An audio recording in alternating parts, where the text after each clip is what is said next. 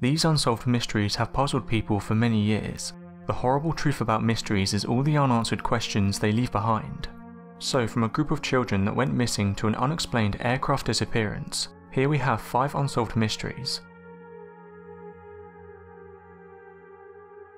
Though the US is home to dozens of abandoned hospitals, each with a reputation for ghosts, one facility stands out from the rest: Waverly Hills. The former sanatorium regularly tops most haunted rankings, and has appeared on just about every ghost hunting show in America. Waverly Hills Sanatorium opened its doors on July 26, 1910, and housed thousands of patients suffering from tuberculosis. The facility originally accommodated between 40 and 50 patients, but expanded to hold over 400 at a time. Waverly operated for over 50 years, but a new antibiotic drastically eliminated tuberculosis cases, and the hospital closed its doors in 1962. A renovated Waverly reopened as Woodhaven Medical Services a year later, but closed in 1980 after officials found appalling evidence of patient neglect. Though death estimates vary widely, at least 6,000 people died at Waverly Hills during its 50+ years in operation. Patients often suffered through agonizing treatments during their time at Waverly, including electroshock therapy and experimental surgeries that involved collapsing a lung. The practice of placing heavy sandbags on a patient's chest was also common. More often than not, the excruciating treatments were not effective. Well known is a tragic story of a nurse named Mary Lee who worked treating people with tuberculosis who contracted the disease. This nurse found herself with a child from one of the doctors and unwed. The shame of this was too much for her and she took her own life by hanging herself in room 502. Tragically, her body lay undiscovered for a long time. The Marfa Lights. Mysterious glowing orbs that appear in the desert outside the West Texas town of Marfa have mystified people for generations. According to witnesses, the Marfa lights appear to be roughly the size of basketballs, and are varyingly described as white, blue, yellow, red or other colours. Reportedly, the Marfa lights hover, merge, twinkle and split into two. There seems to be no way to predict when the lights will appear. They're seen in various weather conditions but only a dozen or so nights a year, and nobody knows for sure what they are. The Native Americans of the area thought the Marfa lights were fallen stars. The first mention of the lights comes from 1883, when cowhand Robert Reed Ellison claimed to have seen flickering lights one evening while driving a herd of cattle near Mitchell Flat. He assumed the lights were from Apache campfires. Ellison was told by area settlers that they often saw the lights too, but upon investigation they found no ashes or evidence of a campfire.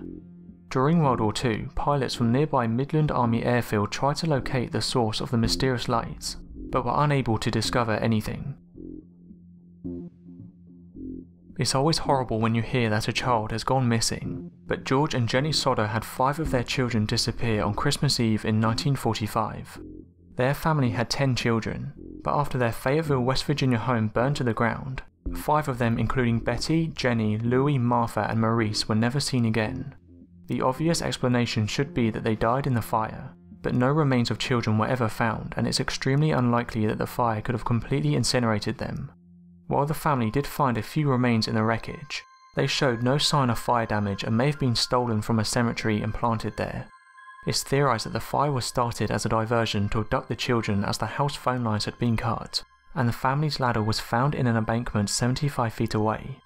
There were numerous eyewitness sightings of the children over the years, and in 1968 the family were mailed a mysterious photograph of a man who may have been a grown-up Louis Sodder.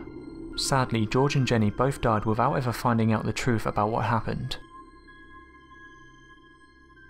John and Florence Pollock led a normal life raising their 2 young daughters, Jacqueline 6 and Joanna 11.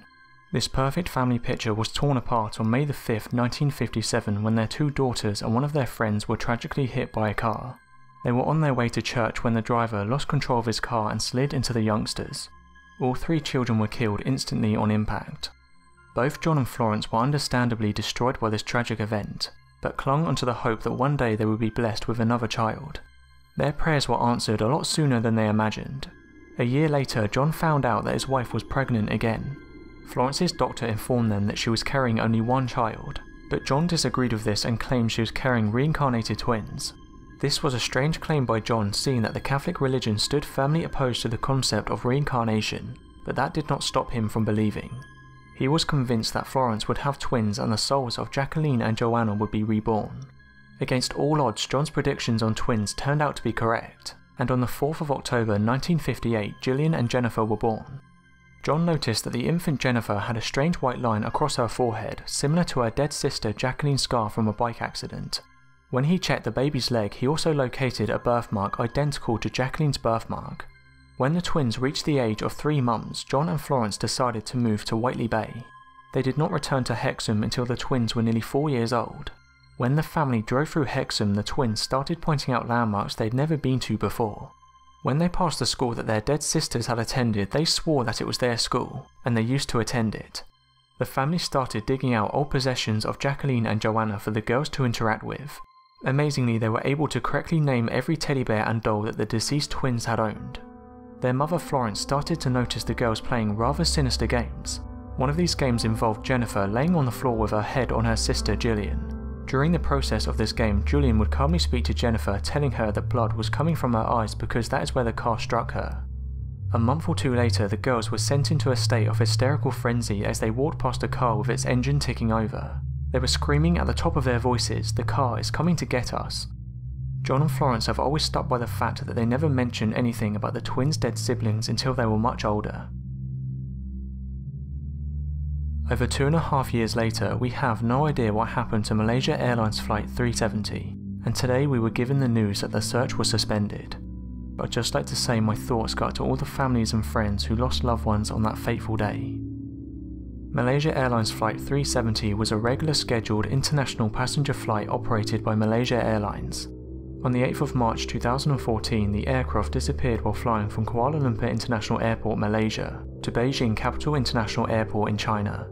The aircraft last made voice contact with air traffic control on the 8th of March when it was over the South China Sea, less than an hour after takeoff. It disappeared from air traffic controllers' radar screens at 1:22 in the morning Malaysia time. Malaysian military radar continued to track the aircraft as it deviated westwards from its planned flight path and crossed the Malaya Peninsula. It left the range of Malaysian military radar at 22 minutes past 2 while over the Andaman Sea, 200 nautical miles northwest of Penang in northwestern Malaysia. The aircraft was carrying 12 Malaysian crew members and 227 passengers from 15 nations. Malaysia's Prime Minister Najib Razak has stated the aircraft flight ended somewhere in the Indian Ocean, but no further explanation has been given. Official announcements have been questioned by many critics, and several theories about the disappearance have been proposed. Some of these have been described as conspiracy theories. The possibility of a simple hijacking has been brought up by various news outlets. Speculation has mounted about the possibility that hijackers took the plane to a remote island, although no group has stepped forward to confirm it was them. However, unofficial researchers have identified more than 600 possible runways at which the plane was capable of landing. No confirmation has been received from Malaysian officials. Electronic hijacking. Electronic hijacking uses systems and programming already factory installed within the flight management system. This is different from hacking or cyber attack in that it requires access to the Boeing security system through access purposefully programmed into the software. Notable proponents of this theory include former Malaysian Prime Minister Mahathir Mohamad.